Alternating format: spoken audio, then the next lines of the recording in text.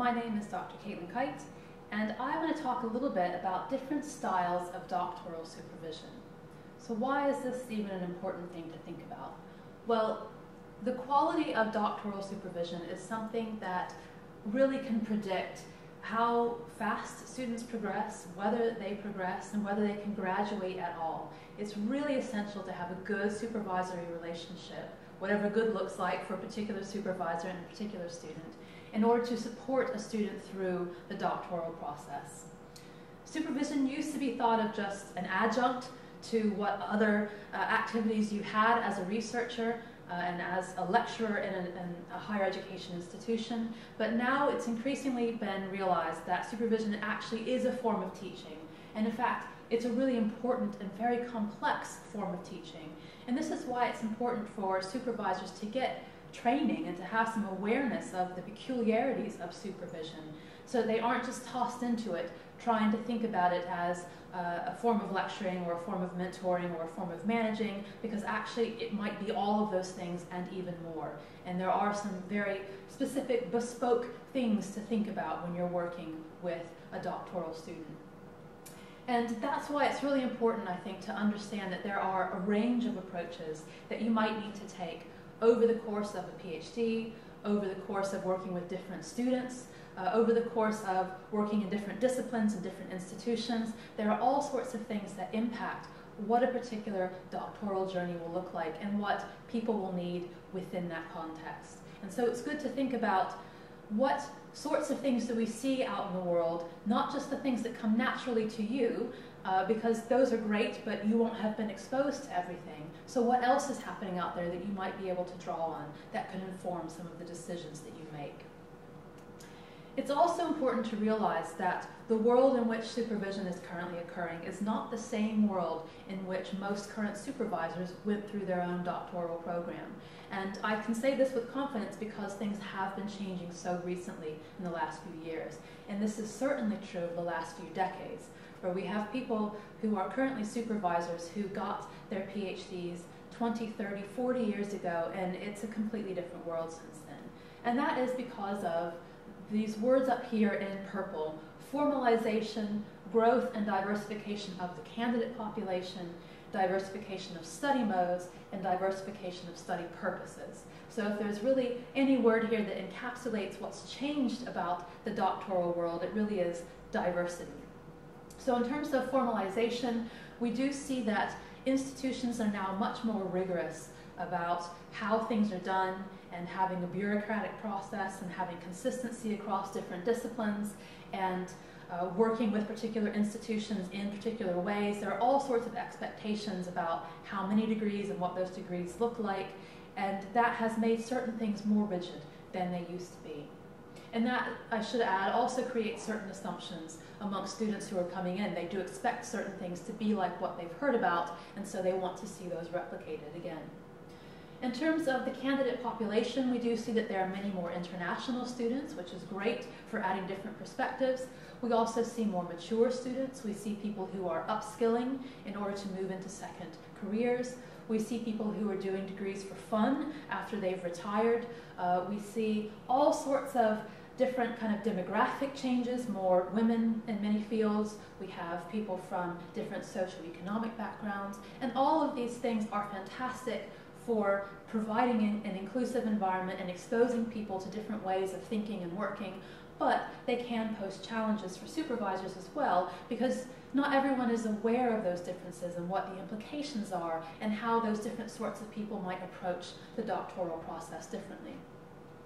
Study modes, as I mentioned, we do have a lot of people who are doing degrees in order to upskill or for fun. We see a lot of work being done from afar, so we have distance students, and of course interactions are very different if it's through Skype or over the phone versus in person. We have a lot of people who are doing part-time degrees, and in fact now we have all different types of part-time.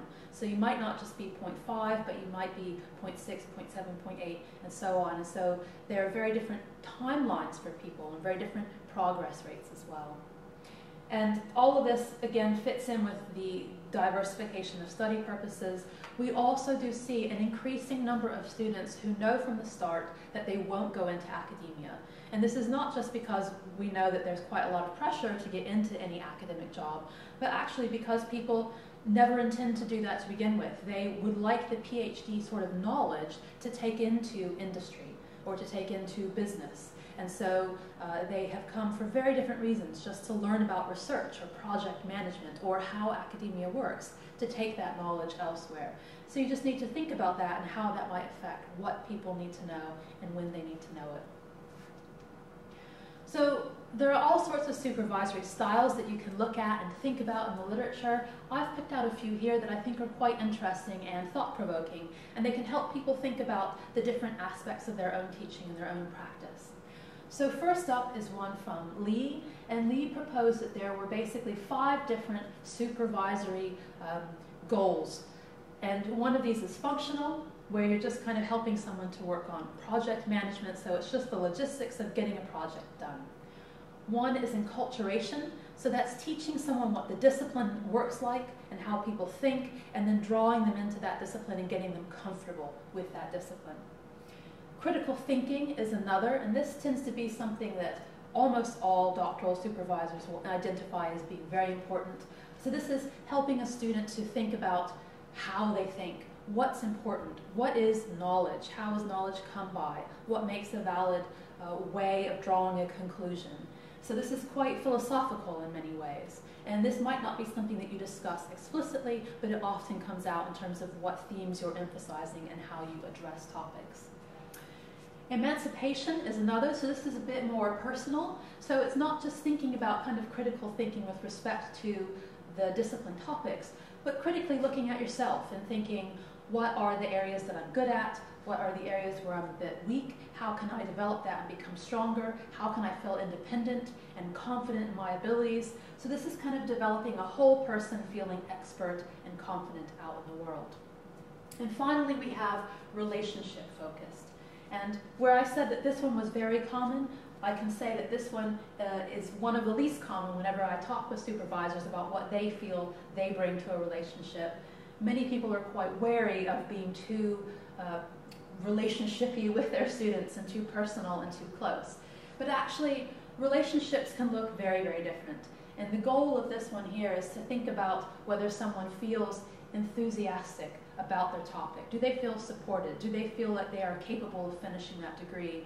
Are they going to be able to take that degree out into the world and do something? So that might look like something that's quite personal, if that's the way that you are as a supervisor, but that also could be actually a bit more cut and dry, a bit more practical, and it really depends on the spin that you put on it. Most people are not one of these alone. Most people have one that's really prominent, often it is critical thinking, and then a couple others that maybe are close seconds or thirds. Very few people have all 5. And the idea behind these model here is that if you're aware of where you're kind of naturally drawn, then you can think about maybe supplementing these other aspects with the colleagues that you work with and the other members of the supervisory team that support the students, or the other mentors that the student might interact with. So if you know where you're strong and where you're focused, you can ensure that these other areas, which are also important, are accommodated for, and that the student isn't missing out on something that's quite important. Because all of these are aspects of making it through the doctoral journey in a way that feels very comfortable and enriching and useful. The other thing to note is that with all of these, there are pros and cons. As I mentioned, you could fall into the trap of perhaps becoming a little bit too personal and a little bit too close. If you're calling each other on weekends and late at night and you're talking about personal details, maybe that's not professional anymore, maybe that's not appropriate. So you don't want to do that sort of thing, but at the same time you don't want to be so austere that your student is afraid to talk to you. So with all of these, it's about finding the right balance. Another interesting supervisory style to think about is the fact that you're not just thinking about content and methodology, you're also supporting students in different ways. So no matter what style you might take or what issues you're going to focus on, there will be a certain amount of support in supervision. That's kind of what it's all about. So in some cases, it might be mentoring and developing, so kind of talking through how you did a thing or how you think a thing might run, thinking about where a person is a bit weak and how they could bolster that, what development they might need. Another is coaching. And coaching tends to be a little bit more personal, so it's perhaps walking through issues a bit more step by step. It's a bit more esteem building, so it's not necessarily just the cut and dry things you need in your CV, but also more about that personal confidence. There is facilitating and monitoring, so that is perhaps actively going out and thinking about opportunities. So if you know that someone wants to get a bit more experience with public speaking, you might go out and arrange something for them and set it up and then say, here you go, you're invited to do that public talk and now you can get that experience. Or you might suggest to them, that is the thing that you need, here is this contact I have, why don't you go out and have a chat about that? And then you can see how they progress and then set up more of those opportunities if needed. So that's perhaps something where you are opening up doors a bit more actively. And I would say that that definitely culminates with the idea of sponsoring. So sponsoring is where you're actively going out and advocating for someone. So if you are in a meeting where people are talking about who might we want to hire for that, or who should we offer this opportunity to, where do we spend this pot of money, you might say, right, I know a really good student who deserves that opportunity. Can we bring them in? Can we give them the first shot at this? How about we take that money and use it for a developmental trip for that person? This person's really good. I think you should offer them a job if you have a place in your lab group. So it's that sort of thing where it's a lot more actively suggesting and putting a person forward for something. And different supervisors might do some of these, all of these. You might do them at different times. But it's just important to think about how each of these is a component that you could be pulling into your supervisory activities. The Gatfield and Taylor model is a really interesting one because it thinks about not just what the supervisor does, but kind of how they do that and how that can be perceived by the student. And they balance out the structure, how much structure you put in your support, and how much support that you give. So if you have a low level of support and a low level of structure, you just kind of do your supervision ad hoc on the fly, that can seem quite laissez-faire. And for some students that might be terrifying because they feel that they have no direction, or if you have someone that's very independent, actually that might be what they prefer.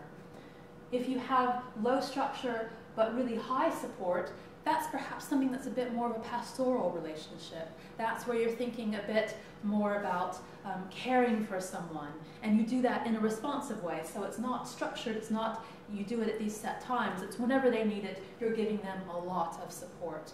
And that can be quite a personal thing, which again could be better or worse depending on who you're working with. When you have low support but high structure, that can come across as being very directorial. And a lot of people can feel comfortable with this, especially when they don't know what they're doing. So they would like to have a really clear understanding of exactly what needs to happen when. But other people might feel that that's very micromanaging, and so you do have to be quite careful. And this is especially true when you move into the high structure and high support range, when basically you're an interventionalist and you're preventing someone from having any autonomy and you're effectively doing everything for them. And this can be quite dangerous because it can prevent learning from taking place. Now, if someone's in a really bad spot, so they've really been faltering, they're not progressing, perhaps that could be useful, but it could also hinder people. So it's just being aware of that and choosing wisely. And I think that graph goes really nicely with this one, because here we see a model where you're thinking about the style that you've most recently been using and where the student is. And what this is thinking about is the fact that actually with a particular student, you're unlikely to need one style the whole way through. Often you have cycles, and you should be aware of where the student is and what they're thinking and what they're doing, and then adapt and respond accordingly. And this is where it starts to be really important to be aware of different supervisory styles, different modes of working, because you do need to be able to draw on different strengths and have different sorts of activities and responses. So for example, you might start off quite hands-on, and that's perhaps when the student is more dependent, when they're earlier on, or maybe after they've hit that second year slump and they need a bit more help. And so here you're going to be giving a whole lot of support to help people. But if you are continuing to be hands-on when the student has moved on a bit and they've become more autonomous, more aware of their own discipline, aware of what they need to do, then this is going to be setting up a potential for conflict between you two. If you are very hands-off at a time when a student is dependent, then actually that might seem quite neglectful, and it might be benign neglect because you don't mean to do that, but it also could be seen as actually quite aggressive neglect in a sense if the student has communicated to you that they do need help and you continue to not provide support in that way. And I think the ideal is that you're moving to a phase where you can be hands-off because the student is autonomous. And that's really the growth that you want to see over the course of a doctoral degree.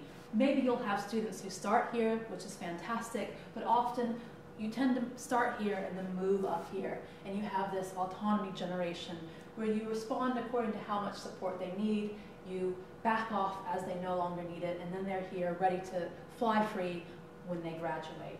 But the point is that often it isn't just this one linear trajectory. You have people that start moving up here, they have the sophomore slump down here, or they're moving along, things are going well, and then suddenly there's a setback in the research and their confidence is busted or their methodologies have to be rethought. And so you might cycle through and find yourself all over the graph before you can eventually move to this direction, which is hopefully where someone is at the time of 5-0. The idea behind all of these is that you don't have to pick any of these specific tasks. You don't have to do them at set times. You don't have to know what they're called. You just have to be aware that all of these are out there. They all can be useful at different times with different students, and you just have to be aware of that whole context in which a degree is being completed. Who's doing it, what else is going on in their life, how the work is progressing, whether they're staying on track with things. And so you just have to be flexible and have a repertoire of styles that you can draw on so that you can respond according to whatever is happening. And that is going to be a balance of what suits you. If you're not a super emotional person, that's fine. That's just how you are. You never are going to feel really comfortable with pastoral issues, so you can send someone to the pastoral tutor to supplement. So just think about where your absolute boundaries are. You have to know what suits your student, and again, you have to think about all of these changes that we have to the student population and be aware that what suited students a few years ago may not be the case anymore, because we do have very different students with different needs and different expectations. You have to think about your research arrangements, and I think this one's quite important when you realize just how many partners we have with industry, how many different funding bodies we have, how many different buildings we have on campuses. All of these things can impact what is the research arrangement and what works best in that context. You have to keep in mind the rest of the supervisory team and how are they going to work and supplement, and how will you all work together and be on track together, and what suits the stage of the PhD. So just continually be evaluating all of this so that you can respond and be as helpful as possible when you're supervising your student.